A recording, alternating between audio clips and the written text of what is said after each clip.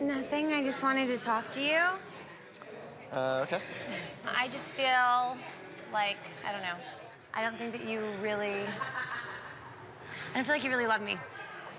And I feel like I've been, like, giving way more of myself to you and feeling like there's still something that's, like, not allowing you to give yourself to me. I can't do, like, settling for half-assed from you. I don't want you to feel like that. I do feel like that, though, and I feel like when you're ready to give yourself fully to somebody, like, it's gonna be awesome, but it's not me.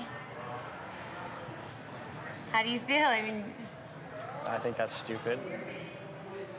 We've been dating, you know what I mean, like, for a little while again, and, like, we've known each other for a while, Jay, and, like, we're doing this relationship again, and it still feels like I deserve a little more from you, and I'm not getting it.